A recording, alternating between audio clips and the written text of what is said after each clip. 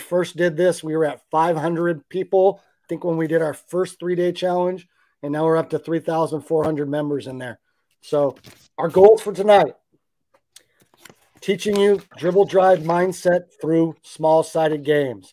Kurt's going to start off the presentation with some of his favorites, and then I'm going to show some of my favorites.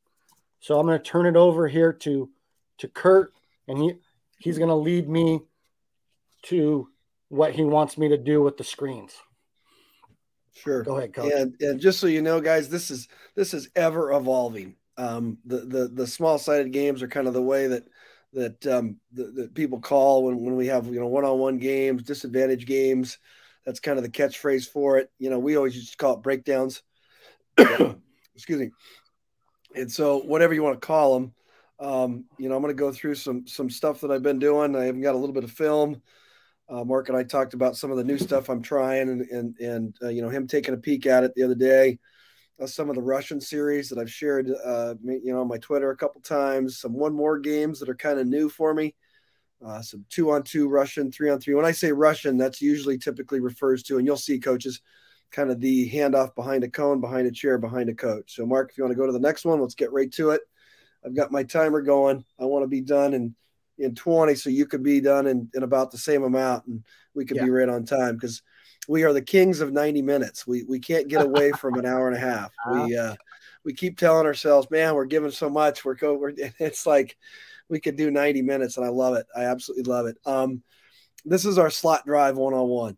Our Orange series, just because my buddies in Orange County and I have kind of played around with these. And that's a shout out to Beck at Hope International. Just Mark, that's kind of where we were talking at the Final Four and playing around with different ways to play one-on-one. We start out with a slot drive, and again, obviously, coaches, you'd have two lines up top on this one. And again, there might be 2 or 3 players in each line. You might play blue team against a white team. You could make it as competitive as you want to. The thing I love about this is the decision making that it creates.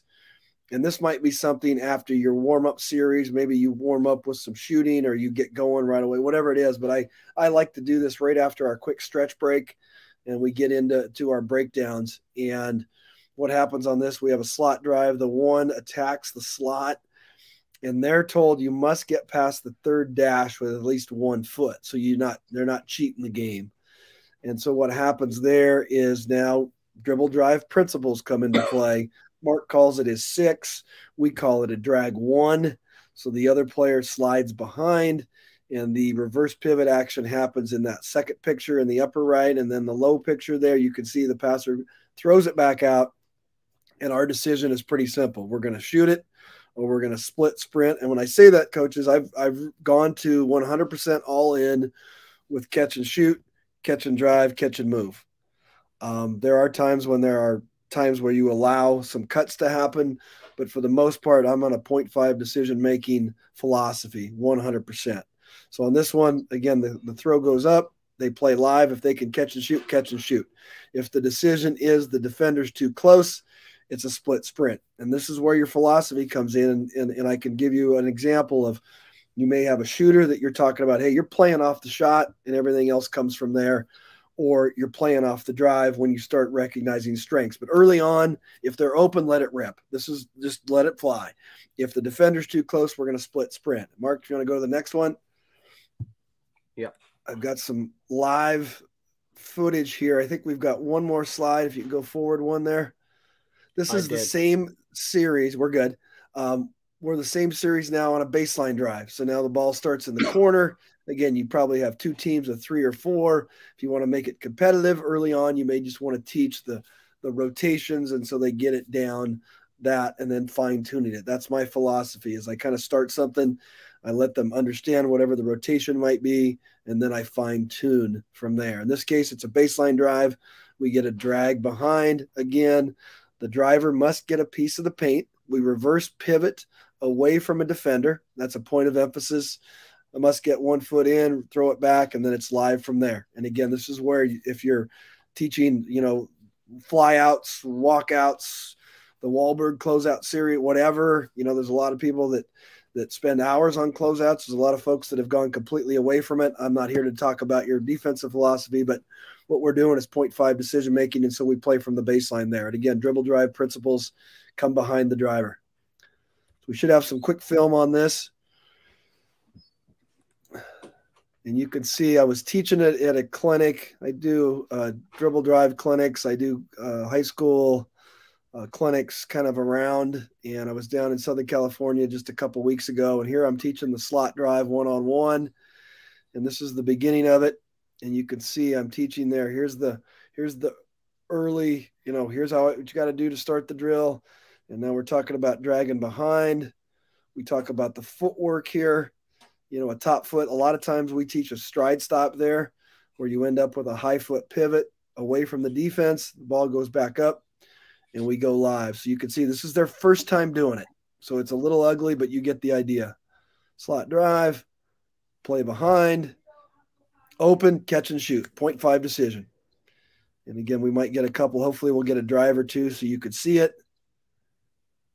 Another catch and shoot. Perfect. We're teaching the 0.5 decision making. Again, it's a disadvantage for the defense, but we're teaching what we need them to do in our dribble drive offense. Another catch and shoot. Again, they're early in the teaching process, so they're not quite sure. Do I get all the way out? And so I'm telling them the whole time, it's live.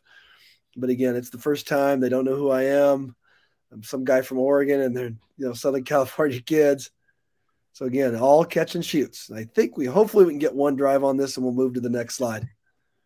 There we go. There's a split sprint drive. Now the defender did not play it live, but you can see what we're doing here, guys. We are trying to teach the 0.5 decision making from the slot. And about 2 minutes later, we went down to the corner. Right now, I'm in a fine tuning stage. I've seen them go through a couple times, and now we are fine tuning. Making sure this is a slot drive, making sure we reverse pivot off of it. I'm talking about the footwork on that reverse pivot pass, talking about where the defense would be and where we want that slot behind to be. So I think that pretty much explains it, Mark. We can go to the next one. All righty. Are you sure those girls didn't think you were Steve Kerr? You know what? I've been told a while now I look like Steve Kerr. I've told people I wish I could swap paychecks with Steve Kerr. That would be the best way to go. Here's the Russian series. The Russian series. This one involves a cone. Drew Hanlon used to do these when he'd come out to clinics in Oregon City, so I always used to borrow these. It could be a cone. It could be a chair. It could be a coach standing there. It could be a teammate that's injured, get him involved, whatever you want to do there. And I've got flags on there that kind of indicate you could do this from any angle, any place. To start, we'll usually do it from here. This creates a slot drive. We have one line of players that have the balls, and then the other line that does it. The handoff happens behind the cone. And again, you'll get some cheaters. You'll get some kids that don't want to go all the way around. So that's where you may need to introduce a chair or a coach there. And the handoff should be directly behind that cone. And as they come off of it, the defender now circles to the play some defense against the offense who got the handoff behind there. And again, this is where we get the mentality, foul them first. I said that last night. I said it the first night, I believe, the mentality of fouling the defensive player first. You can, some coaches call that the veer series, where you're trying to veer in. We're trying to gain space. We're trying to get space. We're trying to control the paint, conquer the middle, Vance used to say. And if we see chest, if that defensive player did a great job getting around there and the offensive player sees chest, we're going to play off two. And that's where your philosophy might be. You're going to teach a rondo. You're going to teach a jump stop step through. You're going to make them cozy with their feet. And at minimum, there will not be a turnover or a bad one-footed running floater. So again, that's part of the first Russian series. Mark, you can go ahead and move it forward. And again, I'm big on playing off two if we don't have any kind of big advantage. This one here is a 1 versus 2 Russian. I kind of like this. This is new for me. We did this with some guys this weekend out of the local high school. And this is where, again, you have a team of players under the hoop. And then on the wing there, you've got a wing and a shooter. And so if the player goes on the low side around a cone, or you could just tell them dribble along the block, You can tell them to touch the block. If you don't like cones on the floor, kids knock them around, you touch the block. If they go high side around there, it's to the wing. And now again, at this point, if the 2 is open, they shoot it. If they're not open, it's a 1 more for a corner shooting 3. So again, you're teaching, again, for us in our dribble drive. And if you're a 2-sided break guy, this happens all the time. If you get spacing with dribble drive where you've overloaded or condensed the side, you get this all the time. If you play zone offense, you get this all the time. It's so multi-purpose. I just loved it. I absolutely love it. And so again, if you get the open shot, it's there. If it's not, it's a 1 more. If you go to the next one, Mark, I think that one shows if they go from high to low side, you get a baseline drift pass where if 3's open, they let it fly. If they're not open, they go 1 more and the 2 shoots it. And you can do this with 2 teams of 4, 2 teams of 5, or however many guards you've got in the gym. Or if you're letting everybody shoot 3s, just put everybody there and let them work on their decision-making. You can dictate action also. You can say, hey, we're going 1 more no matter what. Or you tell the defense, hey, you have to close to the corner, and then that encourages that 1 more. You could tell the defense, hey, you just react to the play. You can do whatever you want with this. And the way I like to play it, you go like 2 minutes, blue versus white. If they do decide to drive it, coaches, then we can tell them that it's go time. Don't finish. Now, again, if you get better, you can work. But again, it's such a huge disadvantage that a drag really doesn't seem very realistic to me on that one. So I've never done it that way. So let's go to the next one.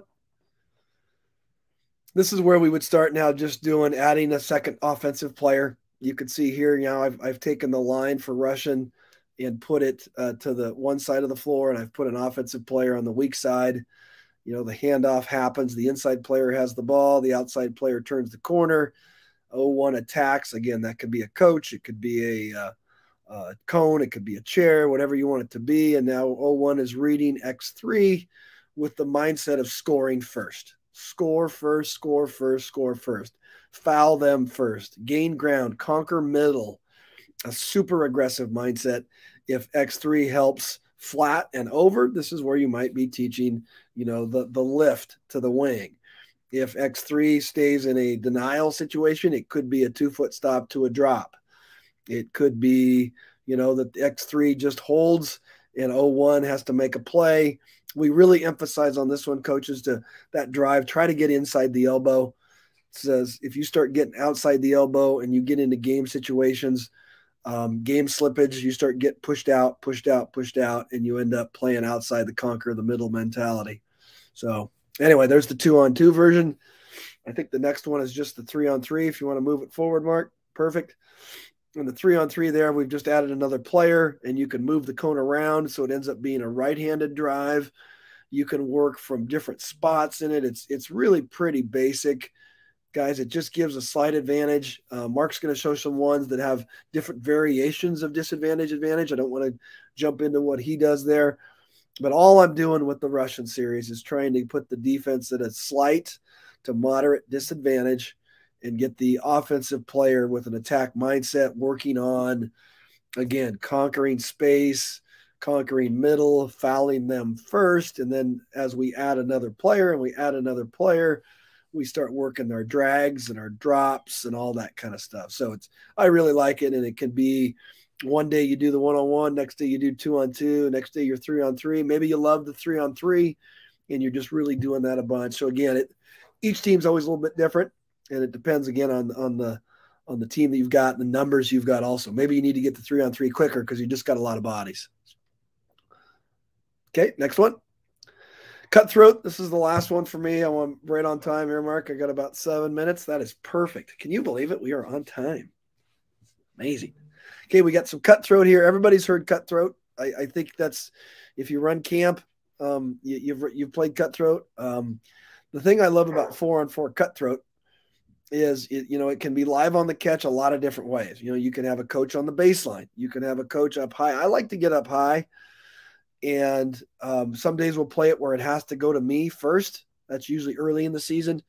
And then later in the season, after they've figured things out, they've gotten very quick at their rotations, it gets pretty live pretty quick. And so in the diagram there, you can see 4 defenders. We start with 1. Maybe that day we're working a 1-5 through cut. And that's what we're going to do. Maybe that day we're going to work a nail cut. Maybe that day we're going to work a little ball screen. Maybe we're going to start everything with a DHO to 2 as a false motion.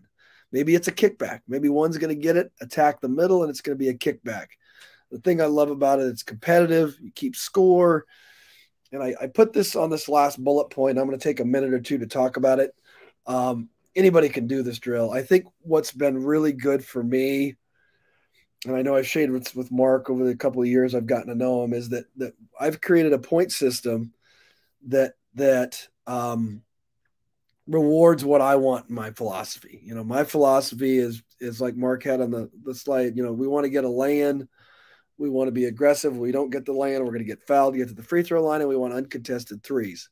So I put a high value of points, let's say +5 for a shot where we get a paint touch and we go off 1 foot and we kick it out and get a made 3. And again, you're thinking, well, why would you do something like that? Well, I've studied it enough and I've looked at it enough. And on the women's side, it might be different than the men's side. So just bear with me here, guys. But the 1-footed running floater over the top of, 4 hands up, not just your defender, but the help defender, has been a low percentage shot for me over the years. Very low percentage. And when I first started teaching dribble drive, I just, we're doing 1-footed floaters, guys. We're doing 1-footed floaters. And I kept watching and I kept counting.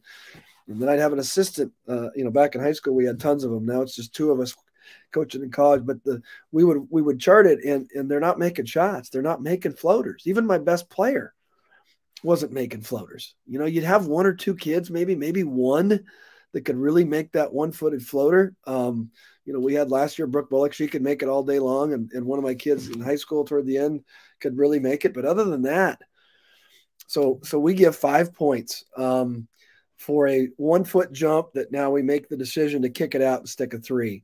A regular 3 is worth 4. A back door is worth 4. A lay-in is worth 3 or 4, depending on, where we were at. Maybe we're shooting too many mid-range. We only give 1 point there for a mid-range. And again, college, we have shot clock. Most of you guys probably out there have shot clock. You're going to have to shoot a mid-range at some point. So again, I think the key to a lot of what you do, coaches, is the point system. And these are great small-sided ones. I'm studying more small-sided ones. I can't wait for Mark and I to talk more about some of the things we're trying to do for our teams next year. But I think, that's kind of the base of my small-sided games that I've used from the one-on-one slot drive, corner wing to baseline drive where we come behind it there. And then the Russian series, just creating a little disadvantages all the way to the 4-on-4 cutthroat where the defense is somewhat set. So this is where I love teaching an action. Let's run a little wave action, a 1 to 5 to 3. Let's pass and cut. Let's do something there to shift the defense because oftentimes you're not going to get that direct drive on the first catch. So, Mark, you are up. I am right on time. Look at that. Perfect.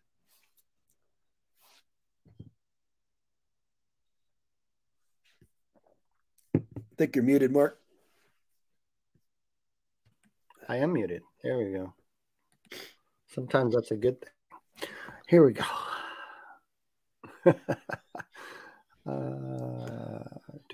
Share screen.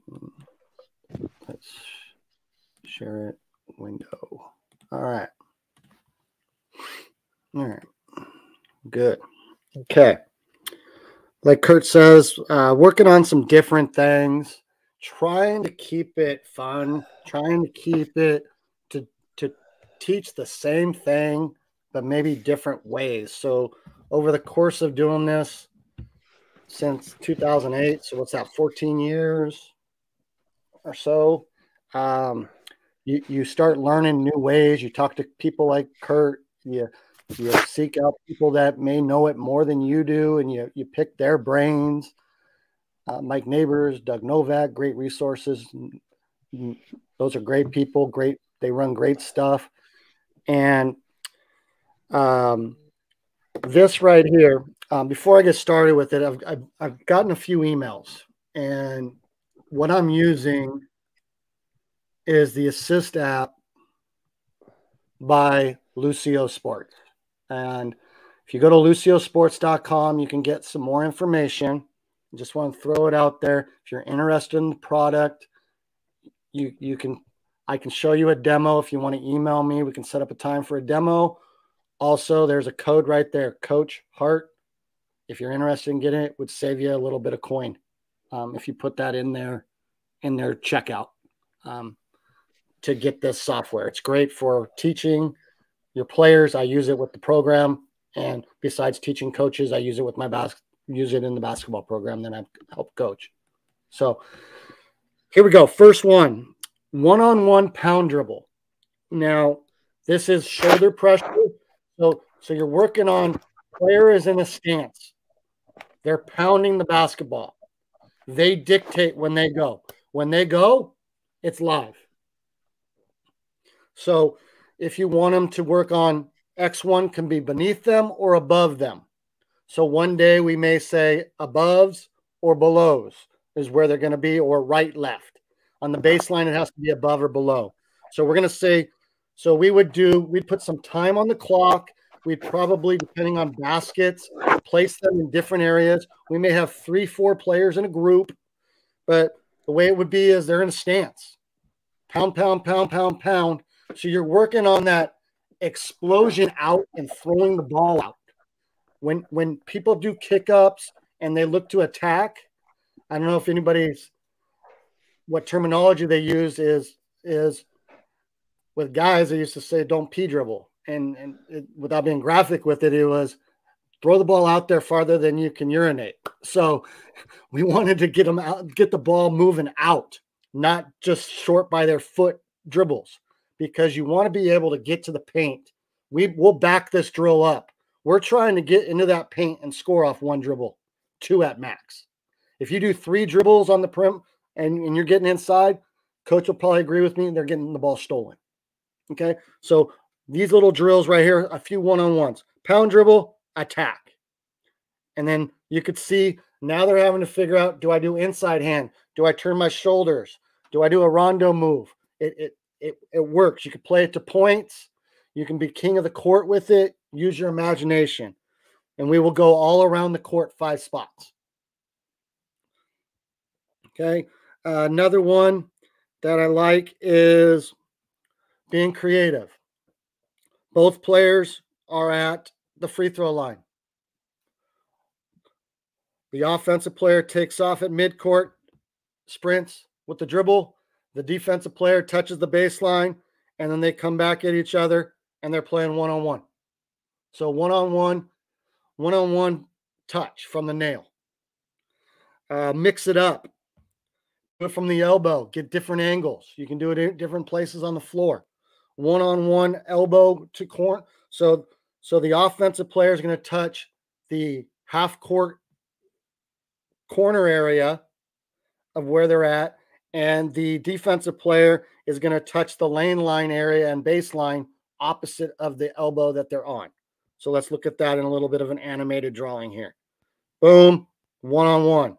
So then you can flip it and play the other way with them. Okay.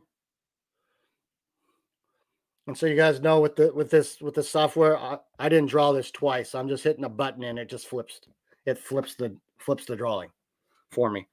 One-on-one. Okay, one-on-one cone. Okay. We'll do this a couple of different ways.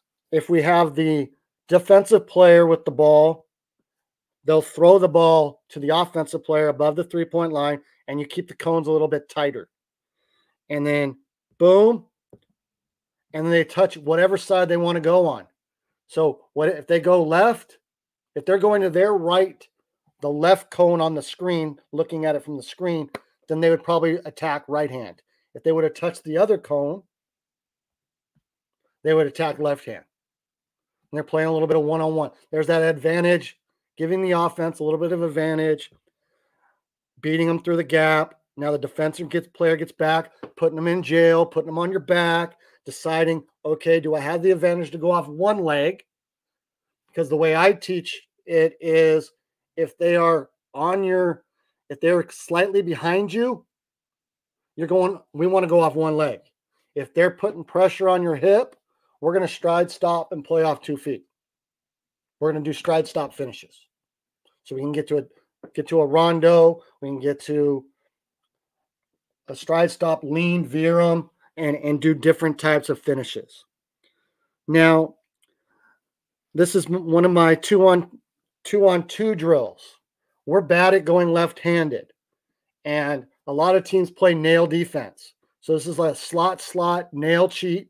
So we swung the basketball, and we want to get what the term is split catch and go straight and drive it.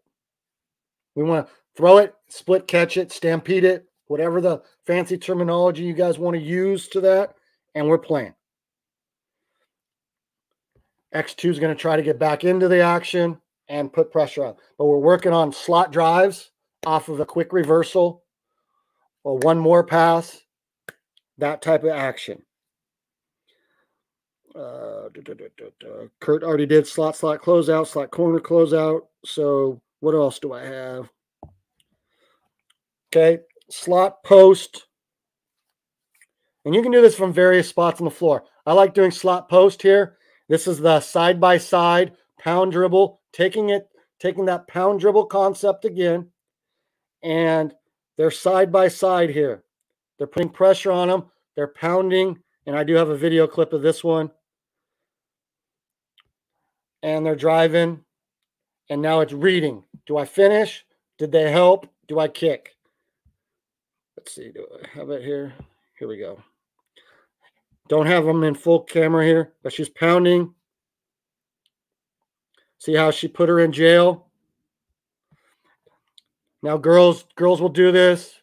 Something I learned is they like to catch in the post and sometimes dribble to get themselves a better angle to make the layup. It's okay. Okay, so let me show that again. And here's, this is the first day we're doing this drill. I just threw up a camera. I'm mid-court with my phone, and see how she has the advantage, and she's putting the girl on her back. She's learning by doing this drill on her own how to put a player on her back. She kind of stops, does the Chris Paul. Okay, she probably could have shot that. That's one of those gray areas, and now she makes her decision. Do I finish with my left hand? Do I make a one dribble and make a hook? Okay, so that's camp drills. You can do that if you have 6 baskets, you can put X number of kids in a hoop. You have 30-some kids, 40-something kids, put them all around the gym and just do these. Okay, slot cheat, slot. Okay, so now these are blinds. I call these blind drills. So X1, as you can see, is in front of the offensive player with their back to them, and the offensive player is going to place the ball on their back. Once they remove it, it's live. Okay, I have a video clip of it here. So now you're playing your rules. So on this one, I call it stretch, which is a kick-up spot for us. Stretch, corner, post is how I would call out the drill. We need stretch. We need to get to the stretch, corner, and post spots, and we're going to play. Put some time on the clock. Make it competitive. Score it. Offense, defense, however you want to do it. Typically, we'll play 2 minutes or 1 minute, 1.5 minutes. One team gets the ball, then flip it. Whatever team has the most points wins. Kids love it. Okay, we're outside. COVID practice. Boom. Okay. And they're finding solutions, playing out of dribble drive concepts. One more time for you, so you can see it. So he has the ball on his back. And you see how he tried to throw it, and now it's neutral. People talk about advantage, neutral, advantage, disadvantage. Right now, there's no no one's in control. It's neutral. Offense and defense are side by side. Okay. He's side by side. Okay. I switched to the girls. We started doing stride stops. That was a jump stop. It could be done either way. That was a jump stop. Little short hop. That player sunk in. There's a kick up. Post decided he was a newbie. He didn't know what he was doing. He should have been relocating, but that's okay. It's not always going to be perfect. That's where after the drill is over, you could say, hey, have a coach on the baseline. Hey, you should have been relocating. You should have been relocating. Teaching and coaching up through small-sided games. Okay. Okay. Same thing. I just moved it to different spots. So we struggle going left. So I like to do slots going left a lot to get that drive going left. So ball is going to be on the player's back. We have a slot, a corner, and a post. I like to do these with 3-player actions and get the post involved. And we will rotate typically slot, post, corner. So all players are moving to all the spots, so they get used to playing everywhere within these small-sided games. Here it is.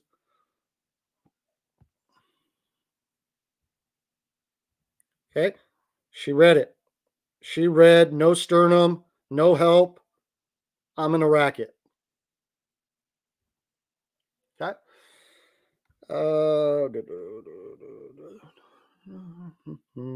Do I have? What do I have? I think that's it.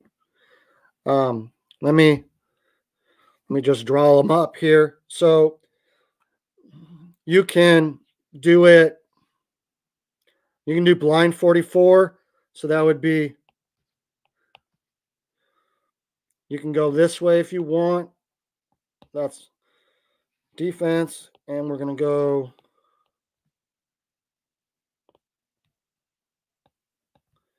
Okay. Place the ball on the back. You could start it where you tell this player that they have to cut, and then we can play. You can make the rules however you want, and then play out of it. You can put them flat to the baseline. It's blood drills in a sense in the half court, and you're really doing a lot of teaching. So with these style is you're as a coach not having to pass. So if there's one of you at practice, you can be doing a lot of these camp style drills where you're not having to pass and do the blood drills that you learned if it was the first time listening to them last night. So those are some of Kurt's favorite ones. Some of those were new that I started doing. Just hopefully we gave you some small-sided games to take for you to teach at summer camp or training camp, whatever you want to refer to it as. We gave you a lot of